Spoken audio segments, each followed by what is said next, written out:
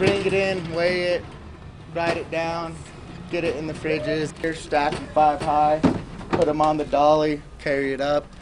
It's really strenuous work. I call it Stairmaster 5000. The mission of the Tooele County Food Bank to feed the hungry is one that will never be complete. Yeah, we go daily and collect from different stores, and so Monday through Friday, the local stores do donate to help our town, so it's amazing. It's a continuous labor of love that requires more than the hands you see here, and here, and here. It's a community effort with 3 main suppliers. Stores like Walmart, Solberg's, and Albertsons, the Utah Food Bank, and then, of course, the people of the community themselves. Everybody works together, and it stays in our community so that people don't go without.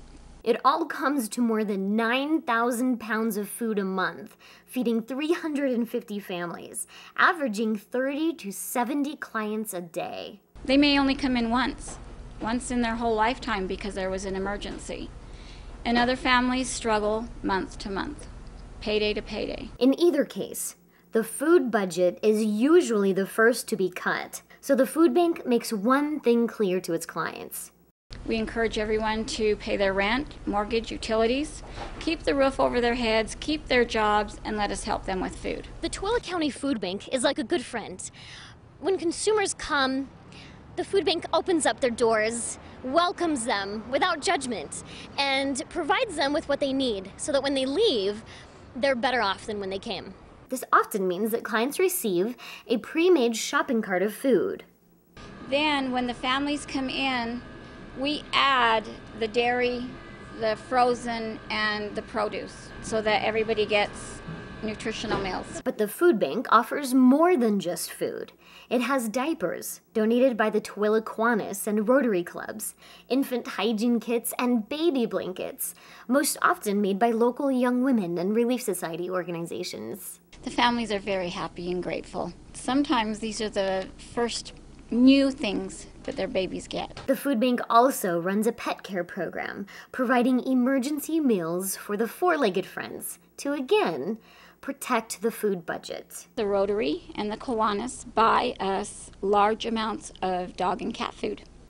The food bank also operates a Christmas dinner program for military families. And they're working on developing an outreach program to bring food to the outskirts of the county. My drivers can go out to, say, Vernon or Terra, somewhere where they can't just come in here. It's a long ride. But this all takes massive coordination. Among other things, the director works on legal compliance and grant writing, while volunteers operate the office, and 2 part-time employees pick up and stock the food. More help is always welcome. We stay busy. So you're getting by with less people than you need? Yes, yes. There's so many different jobs that need to be done. We can use more volunteer help all the time. All they need to do is go over to the Tooele County building, go up to the 3rd floor with our Human Resources Department, and they fill out some paperwork to be a volunteer. And for their work, volunteers often get something in return. What does it do for you? Oh, it's wonderful to be able to help people to see their faces, and especially the kids when they don't have much at home, and it just is good for your soul to help other people. If so, then the food bank is good for the soul of Tooele County. And it's only because of that community support they are able to say, mission accomplished, in one sense of the word.